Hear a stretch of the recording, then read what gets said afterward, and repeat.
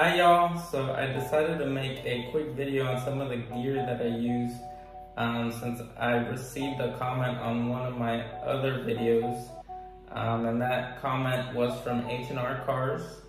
So shout out to you and thank you for watching. The comment was, what do you record with so clear? So I'm going to go over some of the gear that I use, but I wouldn't say that this is like the best, or this is what you have to use to make it clear. I would say if it's pretty recent stuff like a phone or camera, then it should be high enough quality by default. Just make sure that all the settings are set to the highest quality that they can do. For example, in most of my videos I tend to use my phone.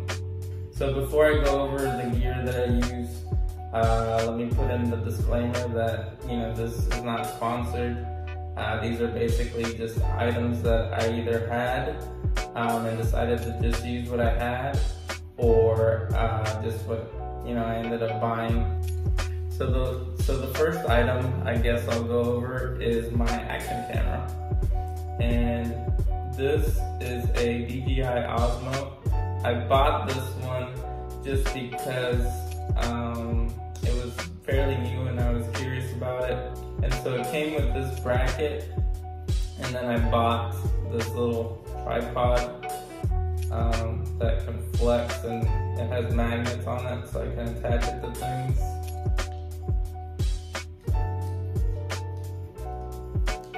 And I have this one set to record at 4K at 30 frames per second. See, the next thing is the drone. And this is also a DJI drone, Mavic 2 Pro. And I bought this one just because the lens on it was supposed to be pretty high quality. As far as I can tell when I record, it looks pretty good. You can also check out my Lone Star Rally video. I used the drone to basically get some of the beach and the coast. So yeah, it's a pretty good drone. I also have the Moment lens case. So I have a few lenses. This is an 18mm. This is the anamorphic one. I think this is the macro one. And then this is the 58mm one. I don't use them that often. There are times when I think they're pretty useful. It just depends if I have them on hand, and it's pretty easy to change out with the case since I always have the case on them. And then I also use the Joby Gorilla Pod, and that's pretty good just because it's flexible.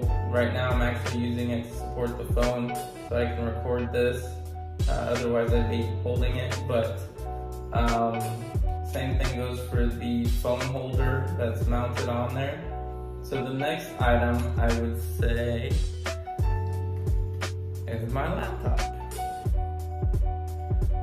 And I would say the laptop because you have to edit your videos. And so for editing, I use Final Cut Pro. And I would say it's probably the most user-friendly. Normally when I'm setting things up on that, I set it to match whatever I'm recording in. So if I'm recording 4K 30 frames per second, then I set that in Final Cut Pro. And normally the quality comes out pretty good. So some of the tips I recommend are, if you are using your phone to make videos, you probably want to use your rear lens instead of your front lens, because it tends to record at a higher quality than the front lens. And you want to make sure that you set all your settings to the maximum.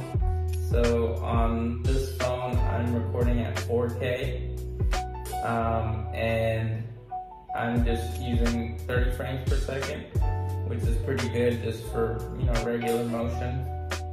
I guess if you're recording like high speed things, then you you probably want to go to a faster setting like 60 frames per second.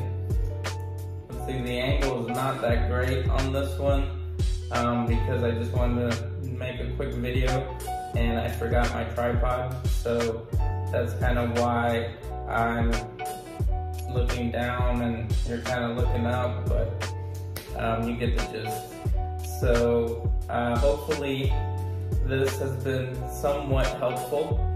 If it has, please hit that like and subscribe button. Also, you can comment below on what you liked. If you'd like me to go into more detail on some of these other things, please feel free to let me know, and I'll do my best to respond. You can also click on some links below on some of my other videos. So keep watching, and I'll see you on the next one.